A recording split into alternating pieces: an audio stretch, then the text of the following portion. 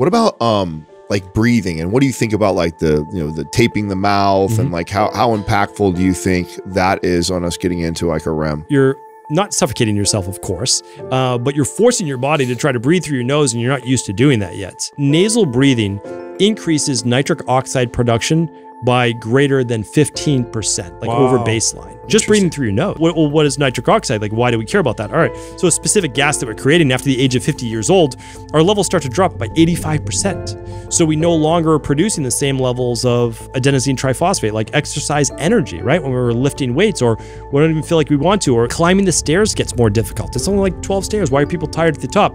We produce less nitric oxide. Part of that is we've taken too many antibiotics, so it destroys our gut. Part of it is that we're mouth breathing. That's a big part of it as well.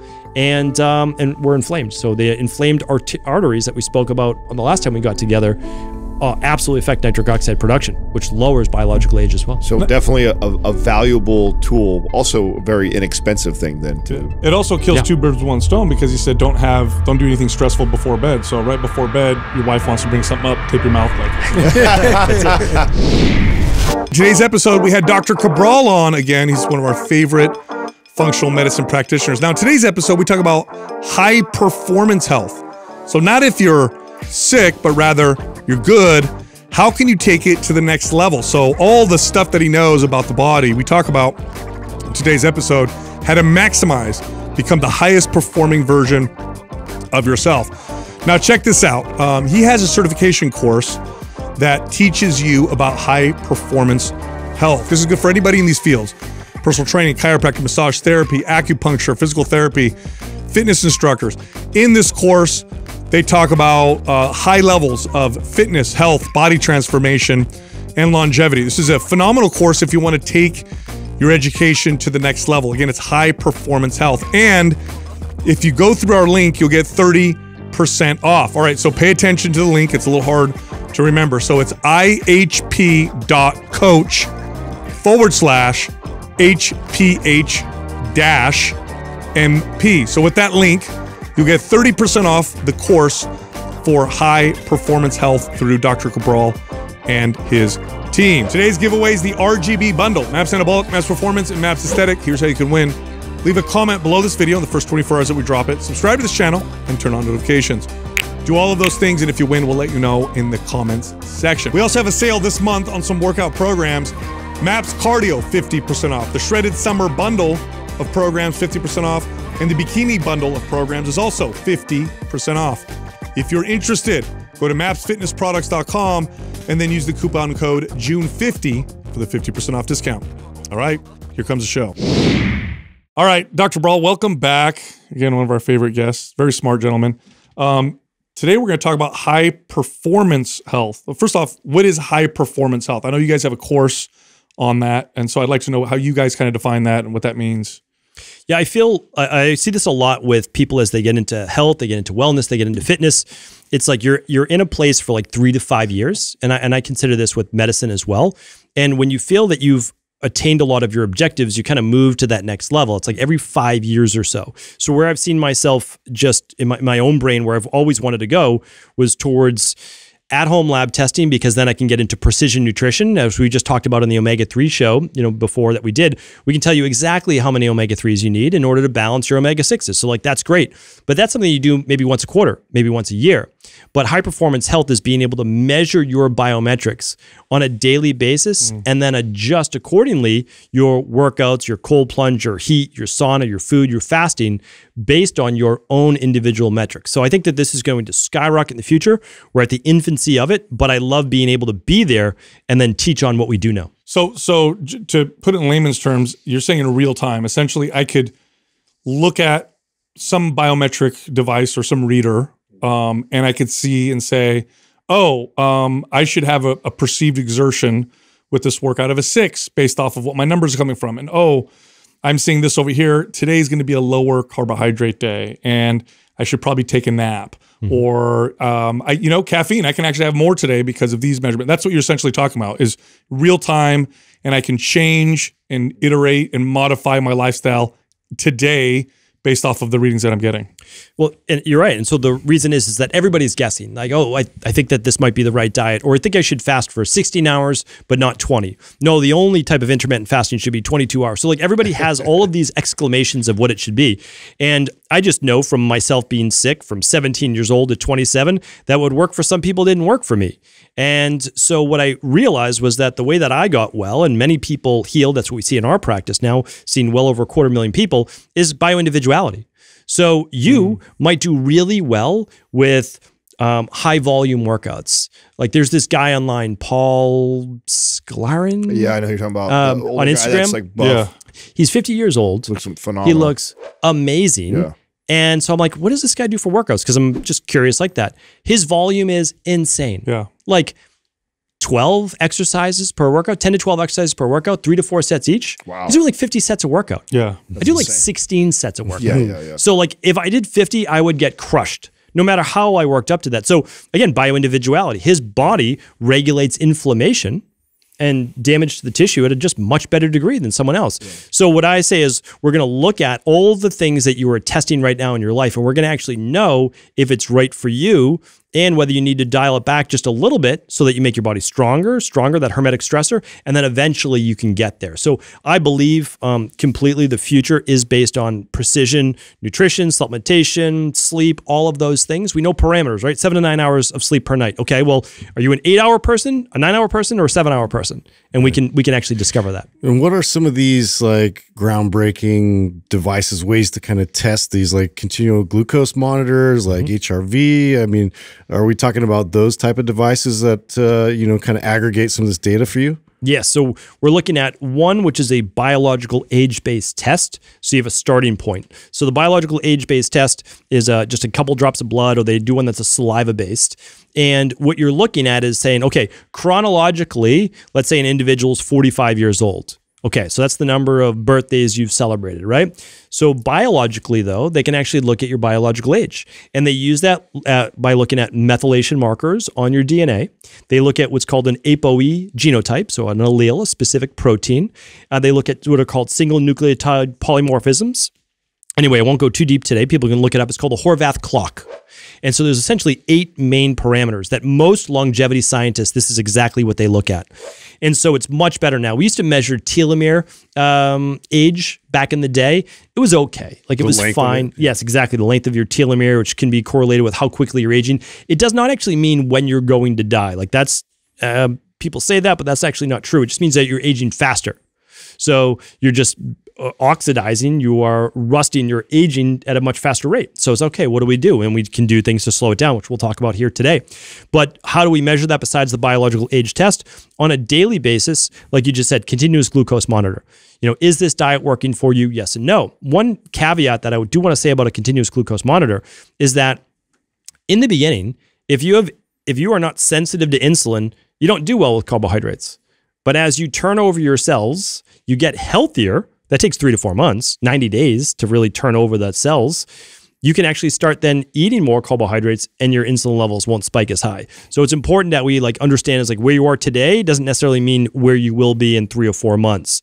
So the continuous glucose monitor is great. Not a lot of people are doing that yet, but what they are doing is tracking their heart rate variability, like you said, which is a measure of stress. So we can talk about that. Sympathetic nervous system versus parasympathetic, which is the fight or flight. They're measuring their sleep. And it's important because it's not just how many hours you're in bed. A lot of people wake up not feeling rested. Okay, well, are you getting 90 minutes of deep sleep and 2+ hours of REM? And you can easily track that now. You can track your breath rate overnight. You can track your body temperature overnight, your resting heart rate. So those are some of the measures that are game-changing in order to know how hard your workout should be, your sauna, your cold plunge, if you need more recovery, if you need more sleep, etc. So do you foresee us in the future being able to like literally kind of what Sal was saying, like predict like, you know, oh, if I now, let's say like you said body temperature, so that, and then we have biological age, and you could take all these different data points and go, if I implement this now in my life, I should be able to do this to my biological age or improve my health by this much. You think we're going to be able to be there like soon? Yes. So that's what we're doing actually right now. Oh, so you can, it takes 6 months to redo the biological age test. You can't do it right away. It'll be great in the future when you could do it, maybe in 2-3 weeks, but it just takes time for these cells and the different processes in your body called epigenetics, right? So single nucleotide polymorphisms are affected by your environment. So things outside of you, we call that exogenous. And they're also affected by endogenous things as well, like higher productions of cortisol, norepinephrine, stress, gut issues, inflammation, omega-6s, et cetera. So what we're showing though, is there are certain things that you can do that will actually reduce your biological age. So this is just one case study. Someone came in, 67 years old was their biological age. They were only 42 years old. And so they said, well, how is this possible? So we actually went through, we looked at their other labs. They had gut issues. They had heavy metals. Diet wasn't that great. Sleep was less than 7 hours a night. So I said, okay, probably can't change all of these overnight. Here's the ones that are going to make the biggest difference. We worked those. We had them down to, I think it was 48 years old within 6 months, and we continue to drop that as well. So now we can say, oh, this person now is growing younger, even though they're getting older. One big part to this as well is that when you're looking at your day-to-day markers, they're never going to be static, right? So like today it's this, tomorrow it's a little different. So what I want people to understand is that we're looking at trends. We just need to see upward trends over the course of 12 to 16 weeks. And the last part I wanted to share about the biological age, and this is why I keep telling people, again, that client that was 67 years old, okay, average life expectancy for a male is 73 to 74 years old.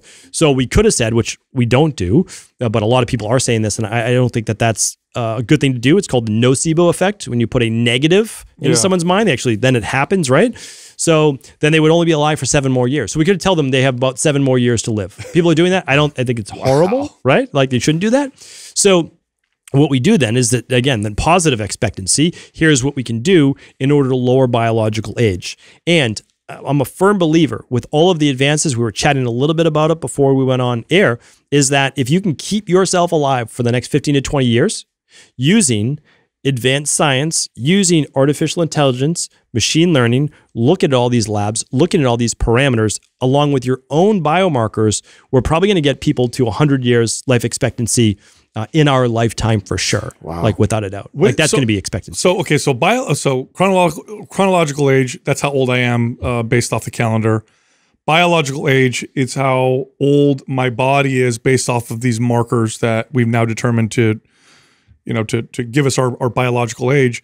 How accurate is that? In other words, if I get 10 years younger in my biological age, will I look 10 years younger? Because we all connect age to, average person connects it to things like wrinkles, white hair, hair loss, saggy skin, energy, libido. Mm-hmm. Is it like a 1-to-1, or is it a little more complicated than that? Yeah, I mean, genetics predetermining kind of how you look and how you age on the outside is a little bit different. So I can't say it's exactly the same. But yes, if your biological age is younger for you, based on nobody else, for you and maybe family members, you will look younger. Like there's absolutely a correlation between internal biological age and external. And the reason is that oxidative stress, basically free radical damage from inflammation inside of your body, ages both the inside and the outside is almost a reflection of that. So more of what are called lipid peroxide, basically like age spots, right? People say on their skin. Okay, well that is literally damaged proteins, fats, and glucose attaching to proteins as well, becoming oxidized. And so if we're able to reduce the oxidative process in the body, you get younger internally and externally as well. There's a lot of people who say that they can reverse graying hair. I haven't seen it. I've seen some graying reversed by increasing copper in your diet. In happened your to me. Remember when you did my medicine? Yeah, my copper to zinc was off, and I started supplementing, like to your suggestion, some copper. And the girl that cuts my hair, she's like, "Your hair is getting darker." Yes. So either it worked or I'm just losing the gray hair now. No, to a degree it does. Like I haven't seen that complete reversal because copper helps with that. But again, the more oxidative stress depletes copper and zinc. And so it's important to look at those as we get older, we're becoming more deficient in the things that we need, which are our antioxidants and things like vitamin C or B vitamins, which are anti-stress, good quality amino acids, protein, et cetera. So have you seen, like personal experience, you obviously worked with a lot of people. like that guy you just talked about. I don't know if it was a guy or girl whose biological age was 67, I think you said, and their chronological age was 42 or whatever, 45. When that happened, when they were able to reverse it and get it way down, and you see these people, can you tell by looking at them? You can. I actually believe that you can. The overall skin tone improves, and I didn't understand why. And then I spoke to the founders of a company.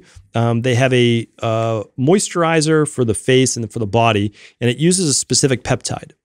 And the peptide penetrates the skin, and directly below the skin, there are these things called senescent cells. And one of the greatest reasons for aging and wrinkles and lack of hydration and all that are these dead cells that hang around and they don't get cleaned out fast enough. And so this peptide actually helps to eliminate those senescent cells to a greater degree. Now, if you're not as inflamed, your immune systems can worry about all of these dead cells in necrotic tissue. The likelihood they can clean those out faster without being overwhelmed is greater.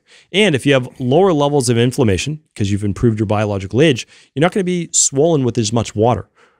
Inflammation leads to swelling and overall puffiness. And I think that once that just reduces, I mean, we see this all the time with someone doing like a 7, 14, 21 day functional medicine detox, or even if they go on a good quality nutrition plan and they start an exercise program, you see it in their face within 6 weeks. Yeah, you totally do. How about you? What is your biological age compared to chronological, and have you seen changes in yourself? Yeah, so this is an important one, and this is, I'm glad that you brought that up because I didn't know if I should share that with people as well, is that for some people with genetics that are less than ideal, like myself with COMT, what are called mutations, MTHFR mutations, ApoE genotype, those types of things. What you want to do is get it to your age or a 1.1. That's what they found. So you don't want to go below it? Well, you want to, but certain people, so I can get as deep as you want on this. It's just probably less realistic for someone. It's nearly impossible based on current testing because they're testing based on methylation markers. So MTHFR, which is methylene tetrahydrocannabinol. Because you have that particular, so then for you, it's just not going to happen based off that. So for myself, I was in mid 60s on the biological age test. Wow. And this is when I first did it. So let's say I was like 38, 39. And I'm like, this is terrible. How is this possible? And so then I'm looking into it, looking at genetics. I'm seeing these things. And actually, I had to be much younger. I was probably 32, 33 when I first was doing the telomere-based testing. And then, so I'm doing the research, I'm looking at it, and I'm saying, okay, well, how do we increase what's called telomerase? That's the enzyme that basically extends telomeres. Because that's all we knew like 10, 12 years ago. Was look at telomeres. Okay, that's it. So it was like books were written just on telomere. And so, okay, what can we do? That's when I started saying, oh, cardiovascular work actually improves telomeres. Getting to bed before 10 o'clock, reducing cortisol levels, like all these things. It's like, okay, so let's do this. And now mine is just below biological age, which is great. So that, chronological age, which is not really, like that's not really supposed to happen. So that's the best that you can really do now. And it's because it's based off of, well, I'll give you the stats. So if you have a clean methylene tetrahydrofolate reductase SNP, it's just called a protein in your body that basically regulates how does your body use B vitamins, specifically folate, like methylfolate or methylcobalamin. So not the folic acid, which would be toxic to people who have what's called a homozygous MTHFR. That means both copies. So a copy from each parent came to you, and you do not regulate inflammation as well. And then the same for COMT and things like that. All right, so those people are going to age at 1.1 or greater. Can't really get it below that. And then there's something called the ApoE genotype. And there's a 2, a 3, and a 4. And I'll go over this just briefly because I can already like hear all the people or see all the people's like eyes glazing over. But if you have a double 4, your increase chance for getting Alzheimer's is by 90%, 93% actually. Whoa. But I like to share with people, same thing as this biological age testing. That does not mean you're going to get Alzheimer's if you have a double 4 allele. It just means based on overall population, which is a 3-3, that's kind of a neutral protein, neutral allele.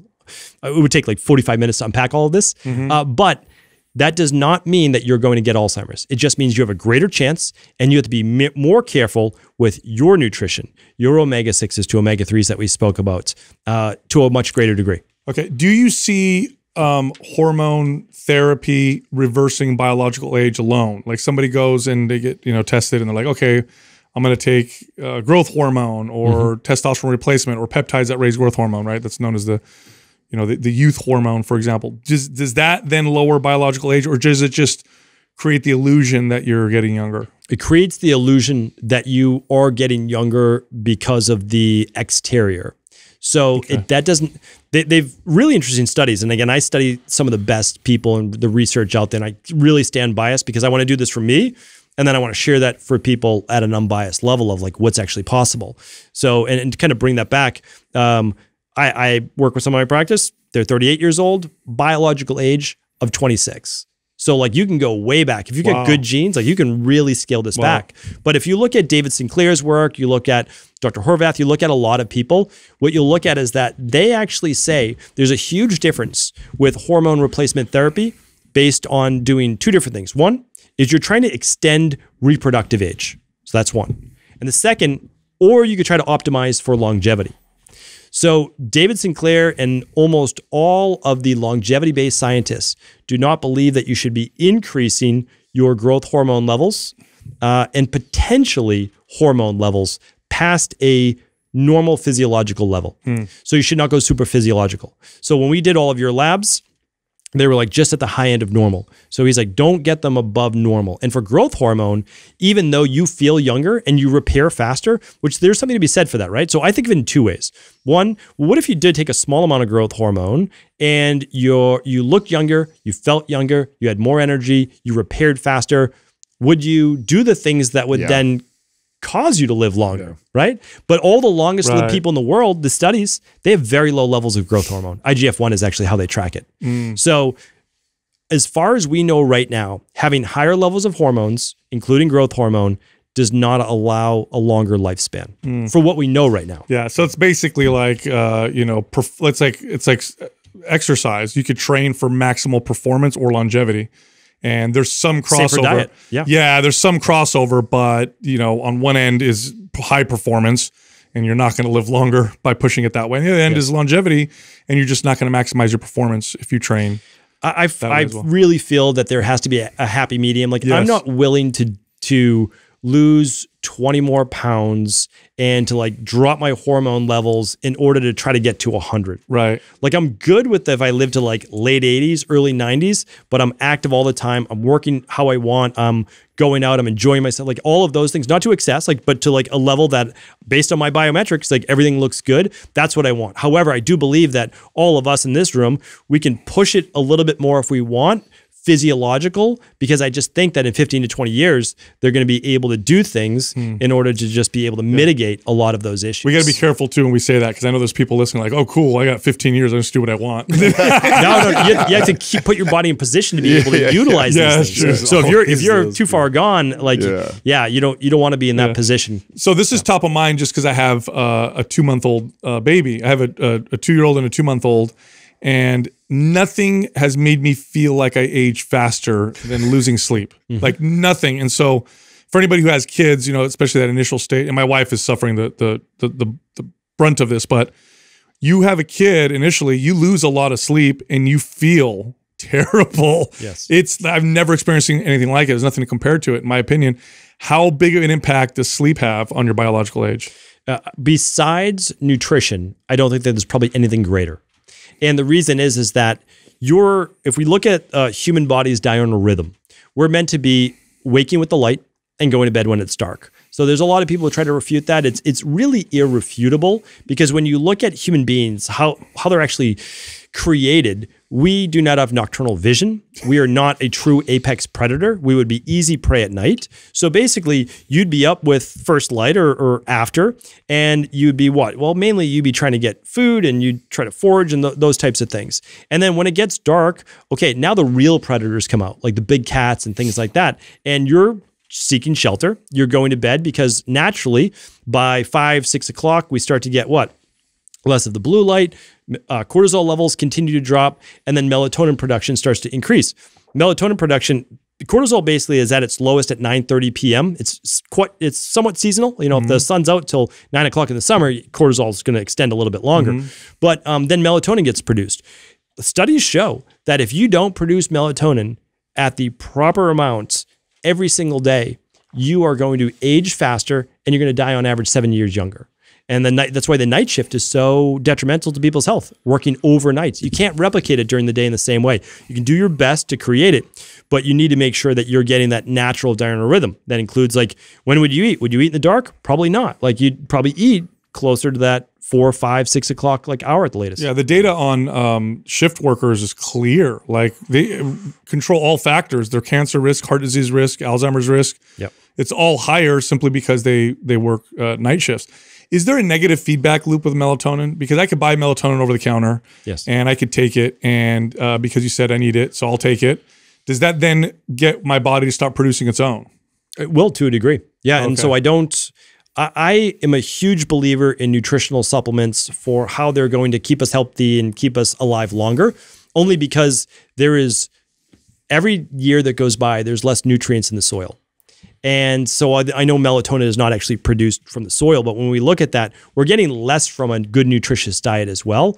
And we're pushing ourselves probably harder than ever, not just with exercise, but actually with stress. So we're depleting our B vitamins, we're pushing cortisol levels higher, we're pushing norepinephrine and adrenaline higher, and that's depleting us of a lot of our antioxidants like vitamin C.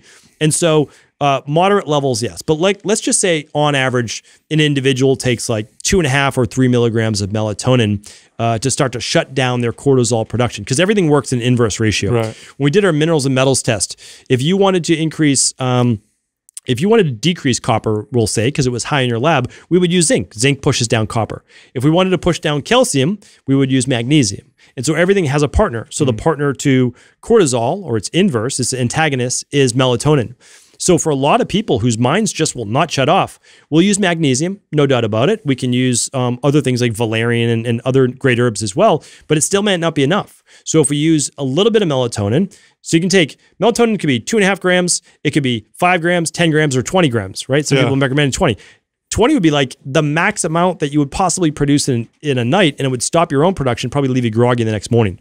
So a more smallest possible dose to get you the result that you're looking for. Yeah, the data I've read is like half a gram for a lot of people. So if I ever do take melatonin, I've actually found half a milligram of melatonin, and anything more than that makes me feel groggy.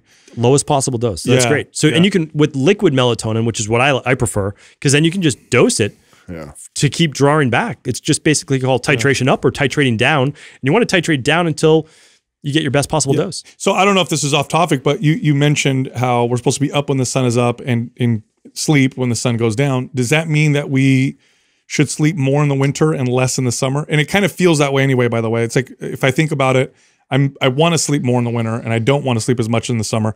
Would that be like a natural, is that something that we would consider kind of natural part of our evolution? There's a lot to be said about that. That winter is basically the hibernating, rejuvenation-based 3 months or so of the year. In New England, 6 months of the year. But yeah, I think that there's absolutely something to be said for that. There's less light. There's more seasonal affective disorder. It's more downtime. Of course, you can work against that, but it may not be the worst idea is to be able to play with that a bit. Now, how are you playing with it? Maybe it'll be maximum 30 to 60 minutes a day, like your sleep would change. And the big thing though is a lot of people are getting 8 hours of sleep a night, still waking up tired. And it's because they're not getting the deep sleep and REM sleep, but we can go through that as well, because those are measurements that everybody should be tracking every night. How do you track them, and then how do you affect them? So you do get sleep 8 hours, but you're not getting the stages that you should get, or the length of the time in those particular stages. So let's start with, how do I track it? And then let's get to, how do I improve the time I spend in each of those stages to get myself optimized? So the most popular devices right now, the Apple Watch, the Fitbit, the Whoop strap, and I'm wearing a Garmin right now as well. And so those are all great biometric-based trackers. But I do not like to wear a watch to bed. And I also find that the heart rate variability on the watch is okay. The BioStrap actually has great heart rate variability. That's kind of an outlier. Nobody talks about the BioStrap as much. But the Oura Ring is the easiest for most people. And it's because it's non-invasive. You can wear a regular watch if you want, whatever it is. And it does an actually excellent job at tracking your sleep. It's one of the best sleep trackers out there. And that's because little movements and changes in body temperature will tell it whether you're sleeping or not. Okay. Now, how to improve those REM stages of sleep, or the time spent in each one, so that it's more optimized? Yeah, so the deep sleep is going to be more towards the beginning of the night. And the deep sleep, think about this. Deep sleep is what rejuvenates the body. And REM sleep is rejuvenates the mind. Oh, okay. So you need both. You want to get an hour and a half of deep, and you want to get 2+ hours of REM. And they've actually found that in people with high levels of anxiety, super high levels of stress, they'll wake up if they're tracking their biometrics, and it could be either way, very little REM or like 3.5 hours of REM. And it's because their mind, during REM sleep, is trying to take care of all of the problems that you've brought up. And it's basically trying to compartmentalize where this should go, where this should go, where this should go. And so it's a really good metric to say, am I stressed? People are like, I don't feel stressed. And you look at that REM sleep, you know, it could be very low or it could be quite high. It's not at that sweet spot of 2 to 3 hours. And then for deep sleep, a lot of things affect deep sleep. And so we always have to look at trends.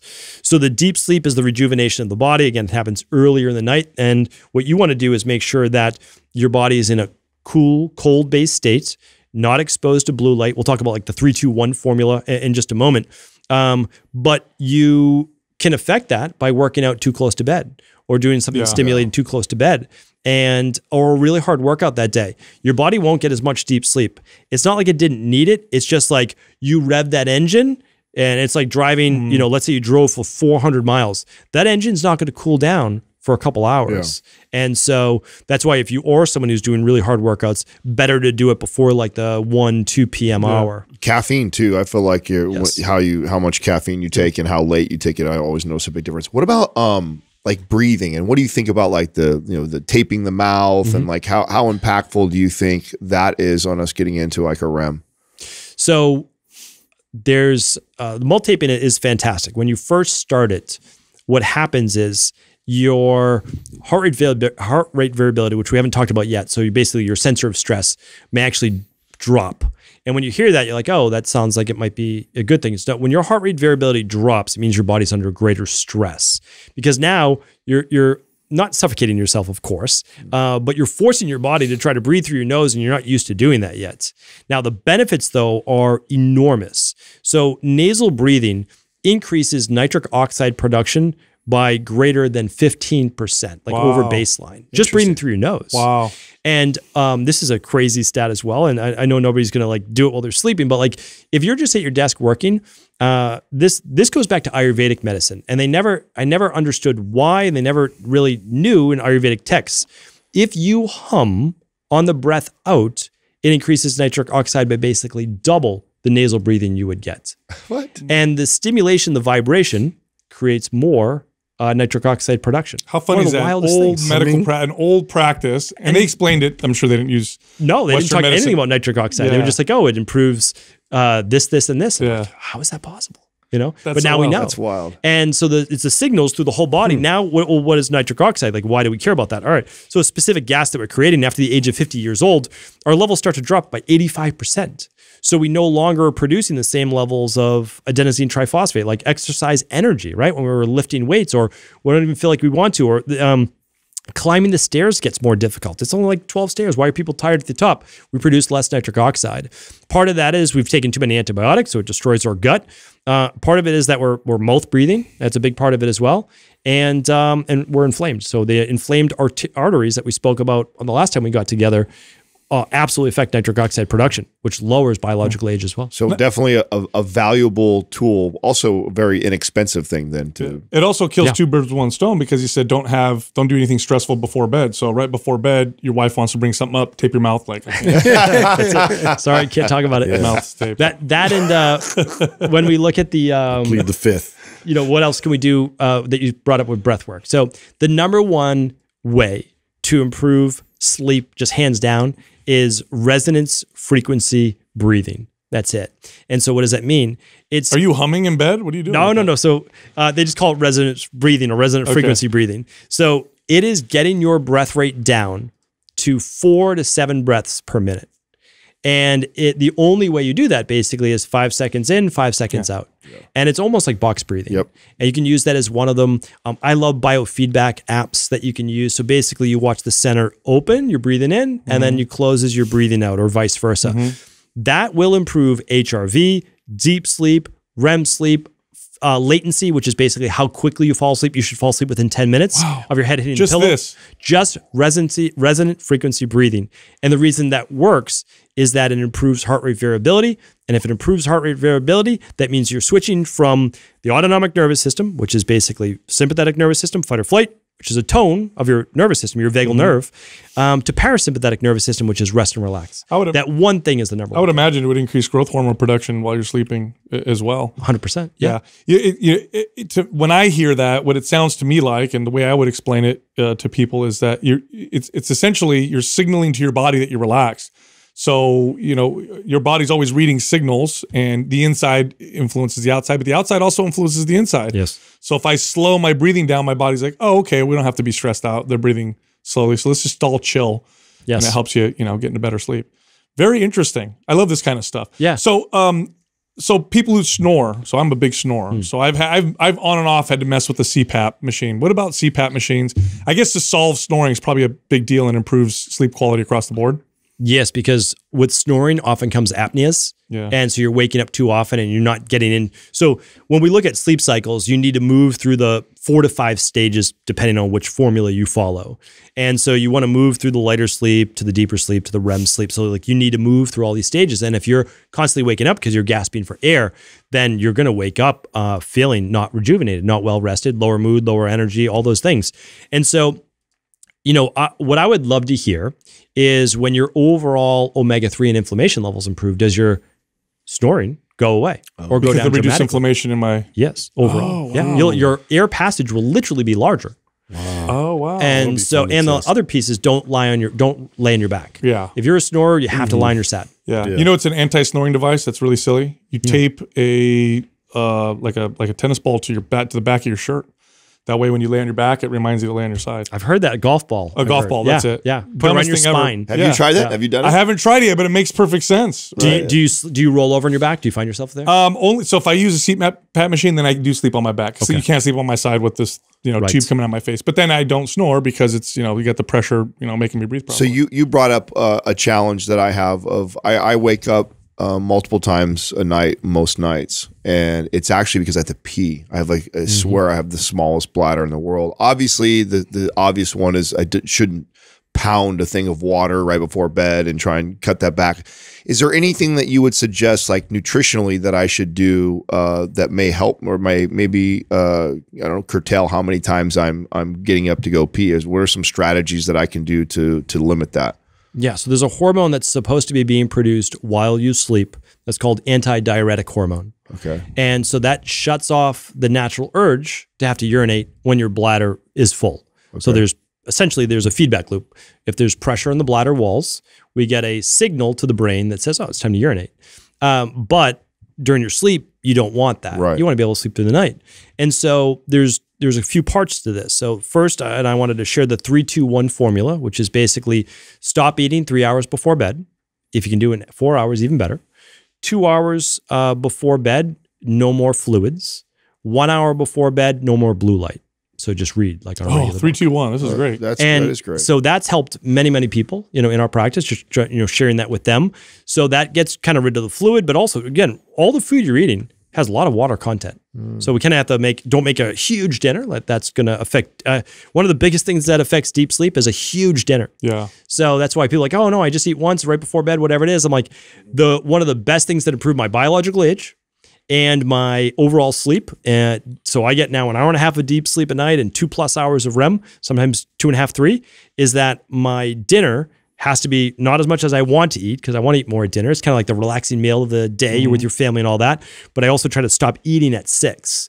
So if I go to bed at 10, it's 4 hours. That improves my heart rate variability because there's less stress on my overall body. So it's very, very important to look at that. The other part for you is just non-inflammatory foods, before bed, which can affect antidiuretic hormone. Okay. And then also prostate health. So by the time guys get into the mid-30s, there can be prostatitis or prostate inflammation. That is going to make you feel like you have to urinate as well. So we use specific products, the same ones in our daily hair support. We actually, what's the prostate one? It's almost the same thing, advanced prostate support. And you got things like saw palmetto, pumpkin. Exactly. Okay. Yeah, no, go ahead. That was great. Yeah, okay. Yeah, pumpkin seed. We got pygeum in there, stinging nettles, the saw palmetto. Those are DHT blockers. and then specific antioxidants, which help with the overall inflammation. The last part is that many men with prostate swelling have higher levels of heavy metals like cadmium. And so you want to make sure that you don't have elevated levels. Actually, we tested for that though, so it should be good.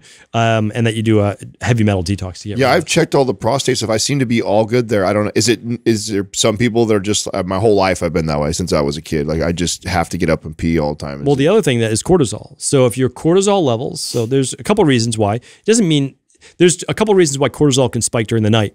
One is that if you drop into low blood sugar, it's, some people do. It's hypoglycemia during the middle of the night. That will spike cortisol in order for you to signal your body to break down more liver glycogen. That is something that happens to me because I remember when I was doing wearing the CGI, that was one of the things that the lady that was consulting with me was wondering. She's like, "Oh, what are you eating right before bed that's spiking that?" And I'm like, "I don't think I was eating anything. My body tend to spike towards the night like that." Yeah, that's interesting. So if you get a drop, your body has to respond with cortisol. That will turn off antidiuretic hormone because basically it's waking hours again, right? Because cortisol is not supposed to be elevated to any great degree during the night. Basically, thyroid hormone starts to increase around 3 to 4 a.m. and then cortisol increases at around 6 to 8 a.m. based on the sunlight or just based on kind of when you're waking up in the morning. So important to look at that. What else? We were talking about one other thing besides the prostate. What else I could take? Oh no, cortisol levels in general. So what I found for myself, because I have a tendency to produce more dopamine and like kind of go, is that magnesium works really well for me. But I don't take that right before bed because then I might have to wake up, urinate if I'm consuming a lot of water. So I'll take full spectrum magnesium and I'll take a little bit of melatonin, about 2.5 grams. Okay. I haven't messed with that yet. What about cannabis? Because I know it helps with sleep, but I also know that I don't dream if I have cannabis before I go to bed. And then if I stop having cannabis, I tend to get this withdrawal about a week later where I have very vivid dreams. So to me, it feels like, a little bit of my body's backlash, if you will, like it suppressed dreams. And then now whatever it did to suppress is gone. And I get this. So what do you know with all the data you have? And do you see that cannabis affects sleep in a negative, positive way? Yes, we track a lot of this biometrics right now inside of the app that we use too. And what we find is that CBD and cannabis, like we're not talking about wildly different things, right? Cannabinoids or tetrahydrocannabinoids, they're very similar. You get huge benefits from them. They relax you, which is great, so they can help you fall asleep, somewhat like alcohol.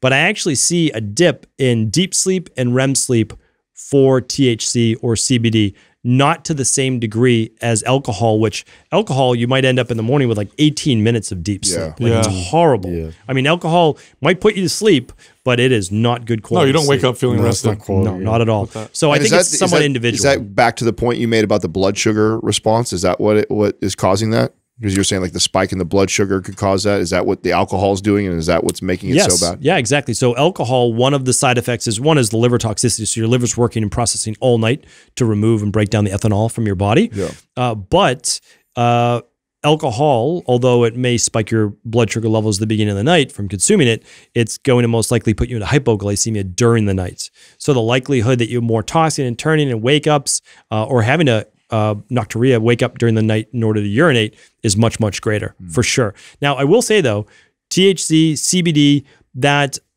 there's different responders and some people get incredible sleep, with using some edibles, little, like we're not talking about 5 or 10 milligrams or whatever, like we're talking about like a small amount. And that's my personal experience is the amount. Yeah, too much. I can't just even sleep. Just a little bit of it. I feel like it can actually improve my sleep. If I go a little bit over and overdo it, then it disrupts you're insomnia all night. I'm the same way. Yeah. All right, so tell me about your high performance certifications. This is a new one that you guys have coming out. Like, what is this focusing on? Because your other certifications focus on all kinds of different forms of medicine, from Ayurvedic to Chinese herbal. Even some Western, practices. What does the high performance course look like? What is that? What are they learning and what can they do with that? Yes, we have the Integrative Health Practitioner Institute, which certifies You might be a personal trainer, massage therapist, you might be acupuncturist, nurse, someone in the health-based field, or you're someone with no previous health background and you want to become a certified health coach. So for that, we teach you the bio-individuality of diet, exercise, stress reduction, toxin removal, rest, emotional balance, scientifically backed supplements, and a success mindset. That's what we call the de-stress protocol. And then in level 2, we teach you how to read labs. So you can do your own at-home labs for yourself, your family, and then of course you can develop a practice as well using those. So high performance health is that next level, or it's for someone that they don't want to do that. They want to be, maybe they're an exercise physiologist, personal trainer, et cetera, and they want to know how to use these biometrics with their clients to get better results. And we have something called the HPH protocol, which I'd love to take you through, that anybody can do. So we teach regular people with the HPH course, the high performance health course, so you can do it yourself. You don't have to be a personal trainer or someone that wants to teach high performance health.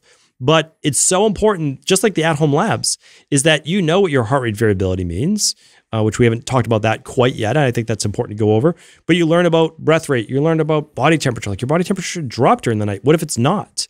And to start to look at these trends. So we teach all of that. And then how to dramatically reduce biological age, just like I was able to do and many, many people in our practice. So let's talk about the HRV. Let's talk. Yeah. You wanted to get into that a little bit. So let's talk about heart rate variability, what that means. Just because I think it's one of the most important parameters that people know nothing about. They aren't tracking it. And so I didn't get deep into HRV until probably about 5 years ago. Dr. Jay Wiles, do you guys know who he is? The name sounds familiar. Yeah, I've seen him before. So he's one of the foremost experts on heart rate variability. He works with Peter McEwen, who's a great breath work-based guy. A lot of great work in that. And I started working with him on heart rate variability because I wanted to improve that. Because if you can improve your heart rate variability, now again, it doesn't matter if your heart rate variability is, you certainly don't want it below a 20, but let's say it's a 25. Okay, that's your baseline. There's a lot of people whose natural heart rate variability based on their genetics is like a 75. So all you want to do is base your bio-individuality, your numbers, excuse me, off of how can I improve that? So if you can get a 10, 20, 30% lift on heart rate variability, it means that your body now is more resilient to stress. So if you've improved your immune system, you've improved your biological age, you've improved your ability to perform harder work, harder exercise. And what I've noticed is improving my heart rate variability. Like yesterday, flew in, my flight was delayed in Dallas, my crossover. So it was delayed like 4 or 5 hours. I didn't get in till later. I didn't get as much sleep last night, but I feel totally fine today. And it's because if you improve your heart rate variability, you can go a night without sleep. You can, go longer intermittent fasting because your body's more adaptive to stress. So what heart rate variability does is it looks at not the heart rate itself, but the variability between the beats. So let's say your heart beats once a second. It's looking at milliseconds between those beats to actually be able to calculate that. And now devices like the Oura or the BioStrap or Garmin or Whoop or any of these all can tell you your heart rate variability. There's one thing I want to mention about that because this is important for the industry. There's a company called Hanu, and they make a chest strap. If you use that right against your heart, you'll get oftentimes 25, 30% higher read in heart rate variability than you will versus a ring. Interesting. And it's just a theory that I have because I've looked at BioStrap, this, that, and then the Oura. The further you move from your heart, I believe the weaker the signal. That makes sense. And so that makes sense. If you're tracking Oura and you see a 25, like don't be super upset. Just base it on just the Oura. It's a great device. So what you want to do is just only base it on that though and not go between multiple devices. That's not going to help you at all. And then you just want to see it climb from there. So heart rate variability, basically the higher it is, the more adapted to stress you are and the more you are in a state of rest and relaxation. So with this certification course, if someone has this, they get this. First off, the first two certifications are level 1, level 2. Yes. They're not prerequisites for this. You can just get this. No, this is separate. You're right. You could just get this. Okay. So when you get this, you're going to use these devices or know how to read these devices, how to read certain metrics to lower someone's biological age. Yes. And does it teach you in the course methods of doing so, having to do with things like gut health, exercise, sleep, nutrition? Like what tools are people taught to use to be able to do these things that you're talking about? That's right. So it's the entire de-stress protocol. Now, instead of to help someone get well, which we would use over at IHP, or maybe like gain weight or lose weight, we're using this specifically as a measure of how do we improve overall longevity and performance. So I know they're kind of two different metrics, but if we can make your body stronger, heal faster, grow younger, it's going to improve overall performance without a doubt.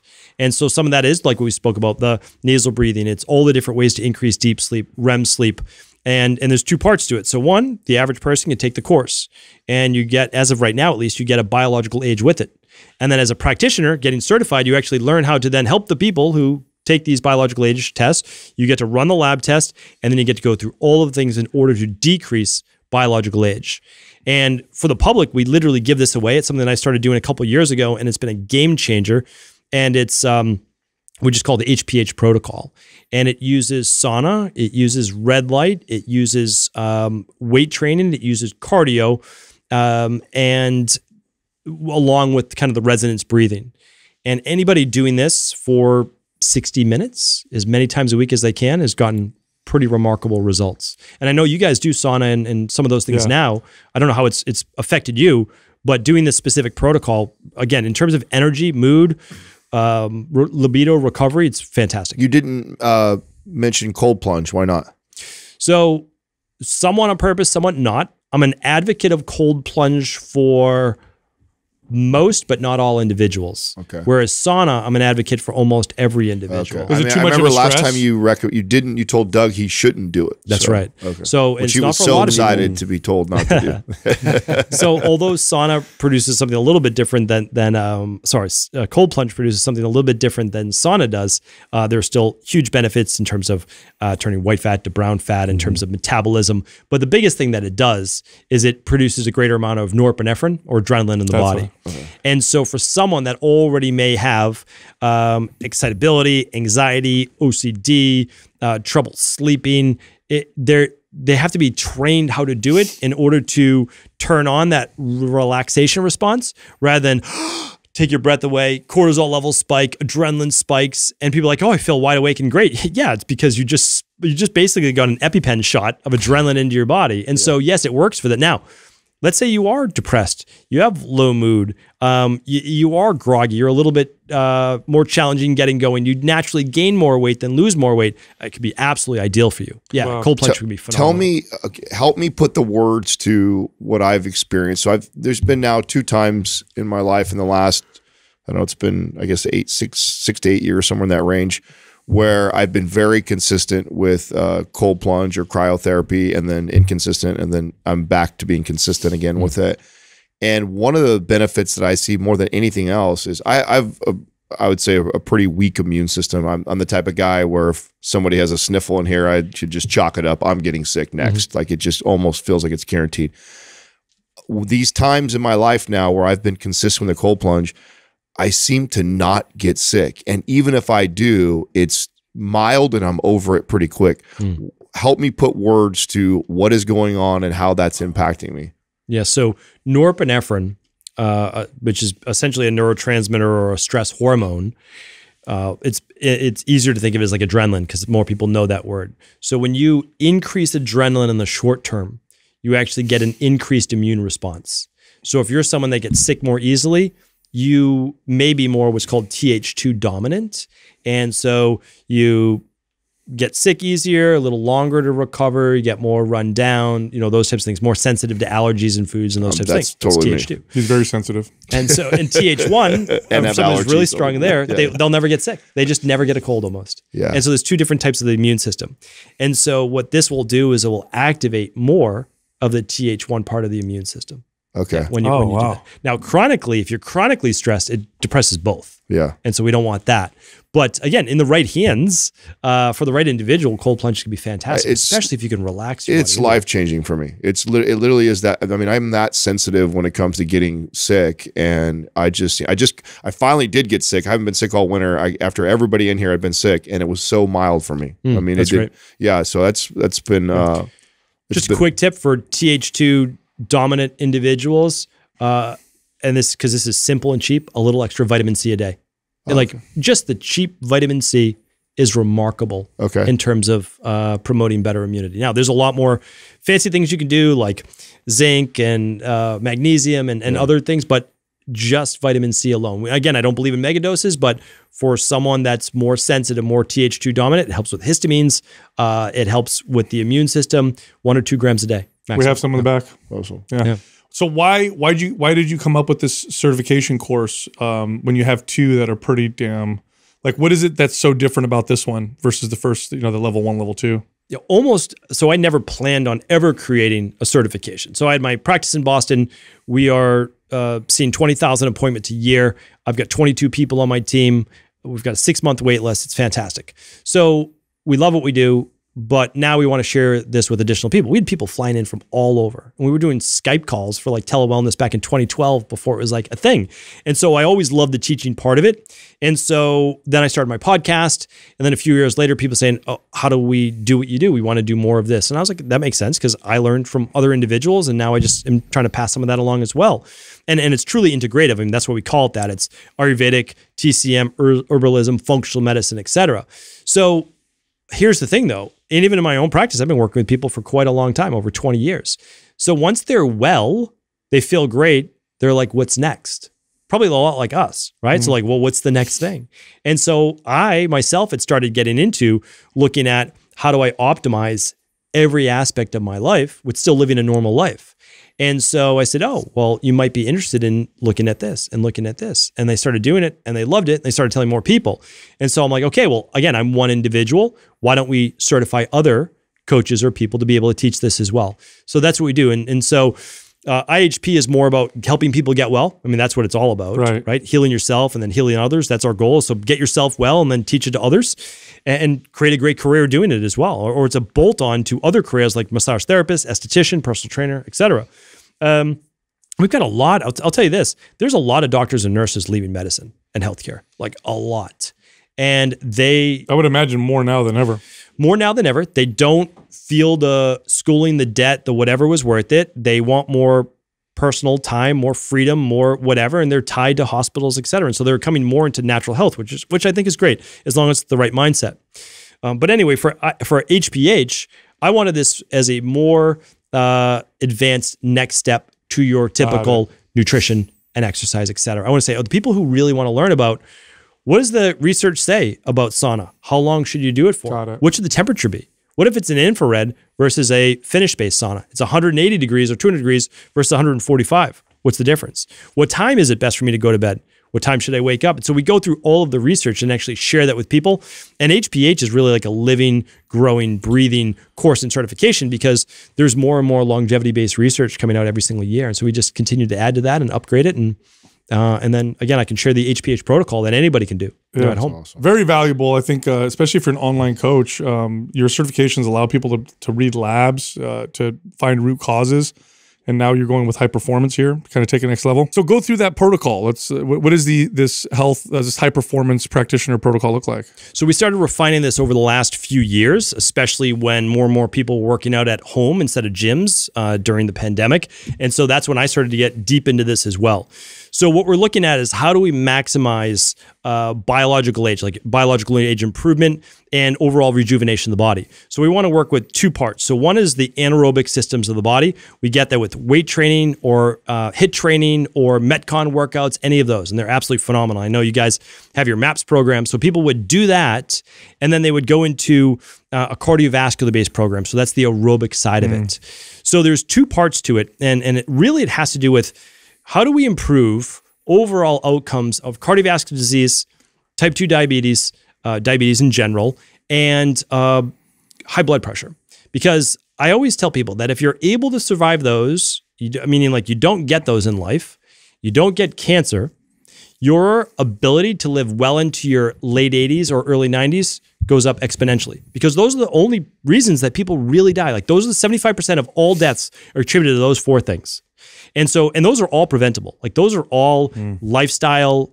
Yes, you can have certain genes. I have many of those genes as well, but that doesn't mean you have to get them. So what we need to do though is improve the overall circulatory and cardiovascular system of the body.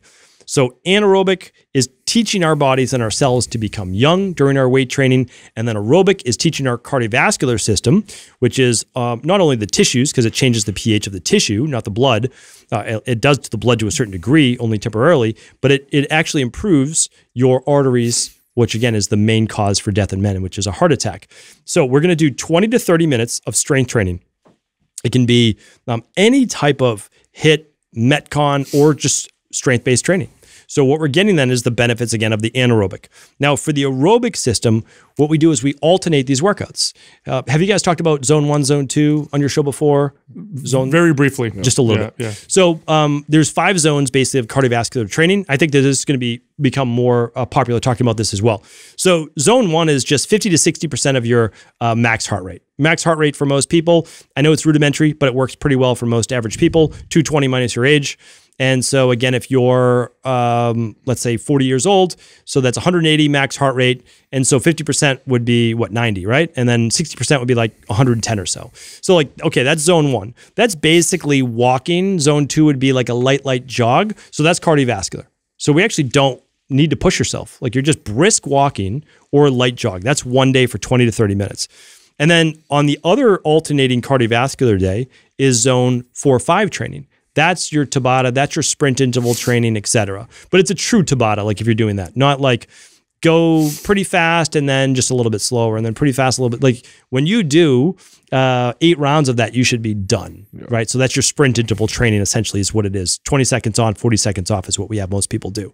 So that's really short. Like that doesn't have to be a whole lot of time. And you get the benefits then of, again, just removing those weak mitochondria, senescent cells, and improving your mitochondria and oxygen utilization. Now, the last part, or I should say, with the cardiovascular, we added one part to this. And this is really important. Anybody that's looking to improve overall inflammation, cut down potentially on cancer-based cells in the body, et cetera, is something called EWOT. Have you guys talked about that on the show before? Exercise with oxygen therapy. So have you heard of hyperbaric chambers before? Yeah. Okay. So those are called HBOT. So hyperbaric oxygen therapy, HBOT. So how those work is basically get inside of a mono chamber or a multi chamber for multiple people, and the pressure inside forces the oxygen deeper into your body. So that's why it helps with wound healing, et cetera. Like if you're someone who's not recovering well from exercise or wound healing or whatever it might be, most likely you don't have proper oxygenation of the tissues. Yeah, like without a doubt. It simulates you being like deep underwater or deep underground, right? It's like the pressure of the oxygen. You don't feel that, but you just get more at altitude. At altitude, yes, and it's actually for scuba divers, right? There's many accidents every year. You stay down too long or you came up too fast. Right. I don't know if it's called regression based or something like that, but they actually put them in HBOT chambers to normalize them. Astronauts as well. And so that's not realistic for most people. Those are way too expensive and it takes a lot to do that. Something called EWOT. It's 15 to 20 minutes. And what EWOT is you're on a typical exercise bike, or you can even use weights with it. And it's this bag of oxygen. And you have a mask over your face. You can do this. Literally anybody can get this. And you are pedaling away. You can do it for your sprint interval, or you can do it at your regular. Here's the difference. Regular oxygen we breathe is about 21%, regular air we breathe is about 21% oxygen. When you're at altitude, it's about 16%, 16%, like 8,000 feet in the air. The EWOT, you're breathing in 85 to 95% oxygen. So it's flushing your body with oxygen, destroying a lot of the inflammation in your body, helping to oxygenate the tissues and help with repair as well as removal of waste. So what do you buy bags of oxygen? No, it's a system called exercise with oxygen therapy system, and it is looks like a Muay Thai punching bag from floor to ceiling. So it's about 6 feet tall. It fills with air. It has a compressor. You put a mask over your face like you would for a CPAP machine, right? And you're breathing it in. And when you're doing this, if you have low mood, low energy, you got a cold or a virus, and you're breathing in oxygen, I'm telling you right now, it's like the cold plunge. It changes it in 15, 20 minutes. It is unbelievable. Now you exercise with this on? Get one of these, How do we get them? Pardon? Okay, are you shopping for one of these right now? I'm looking for it right now. Okay, yeah, get one of these. So the company, I have all this I have resources over at HPH. People can just head over there and you'll be able to see it. We don't own any of these companies. So you just get any exercise bike you want. I have 2 bikes. So one, I have a regular upright bike, just a cheap regular bike. And then I have the Rogue Assault bike. So like the Airdyne bike. Yeah. And I use the Rogue Airdyne bike for my sprints when I want to punish myself. And then I use the regular bike just for the cardiovascular based aspect of it. And so when you breathe this in though, it's unbelievable. I mean, you literally get a high off of the oxygen, a natural based high. So you feel phenomenal afterwards. So there's one more part to that. Some EWAT systems can simulate altitude. And so give you less oxygen? Yes. So instead of this is what you go from literally 90% oxygen down to 16% oxygen. And now you're huffing and puffing to get in. It's making it super hard for you.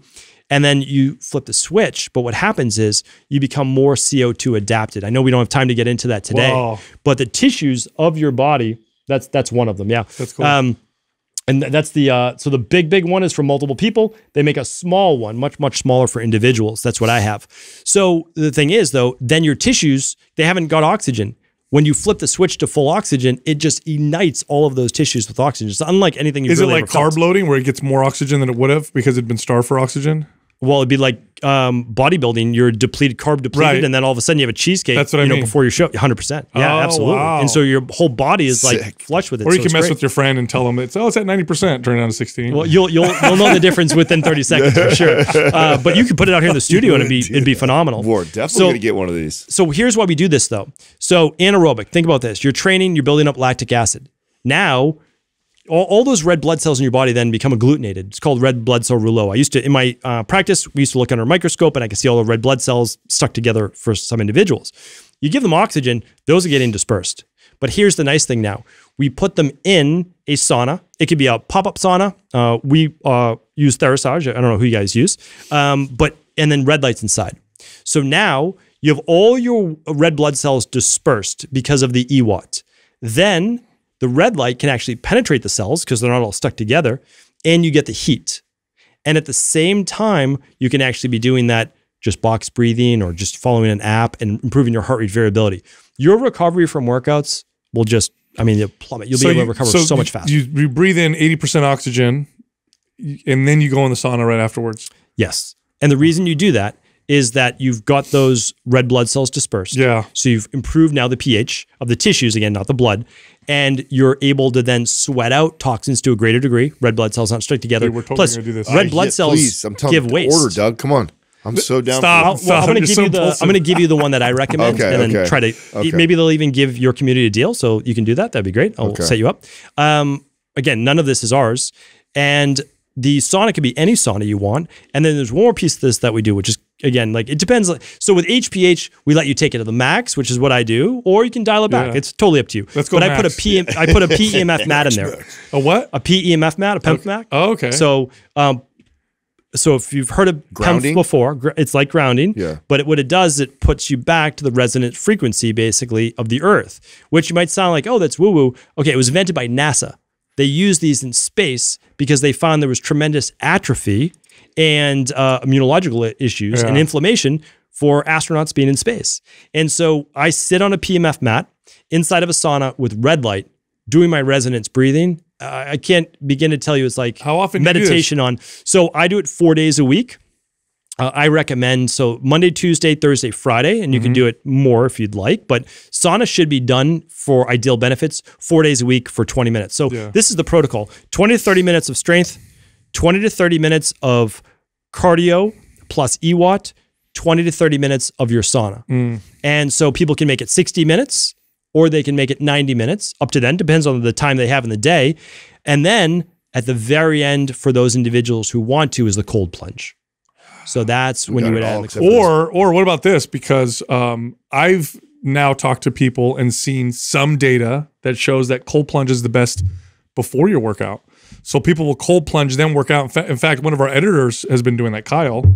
He's been doing it. And he's like, I don't need caffeine. I don't need pre-workout. I work out. My joints feel good. No, that's my experience. I normally cold plunge before my workout right now. I'll be honest with you. If someone can do that, that is the preferred method.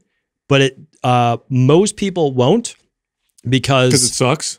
Well, no, it's because you're wet and then you go through the process. Yeah. So in my practice, I say that to people, you're welcome to do it before, because you actually, as we talked about before, for the inflammation process, you don't necessarily want to do it at the very end of your workout. Yeah. However, you've just done oxygen therapy, you've done your sauna, like you're recovering quickly.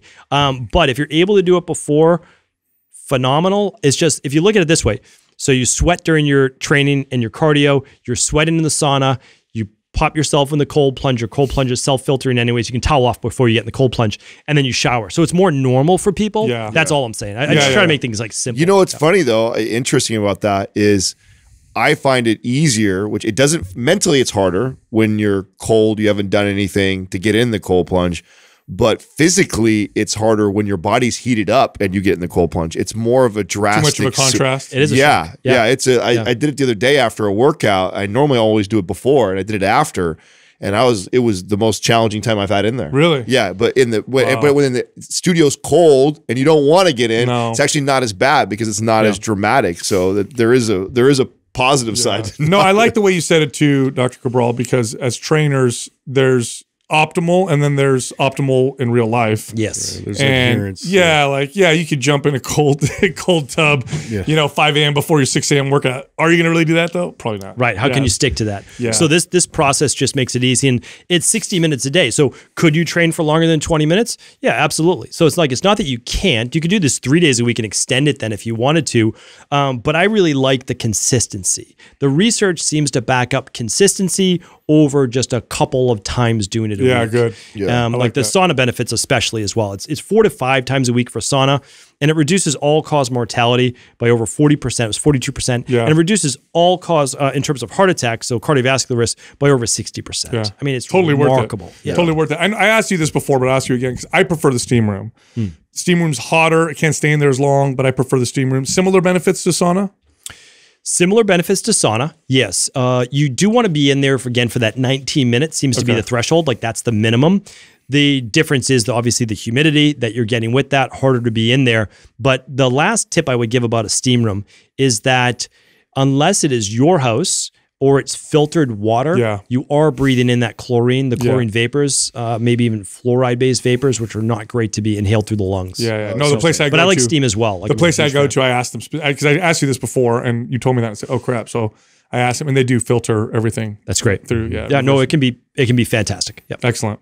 All right, man. Yeah. What a blast. Always great to have you on. You're just like, I feel like you know everything. So No, just the specific things. And if people want to learn more about it, they can go to stephencabral.com/high performance. And at least all the resources will be there as well for people. Excellent. Thanks again. Thanks, Thank you. Appreciate it. Today, we're going to teach you everything you need to know to build a strong, well-developed chest. When I think of weak points and areas that I struggled with developing for a really long time, chest was up there with the it was for me. It was for me for sure. I got more caught up in the weight I could lift versus how I was developing my body. I think it's one of the most challenging muscles to develop for most people because the form and technique.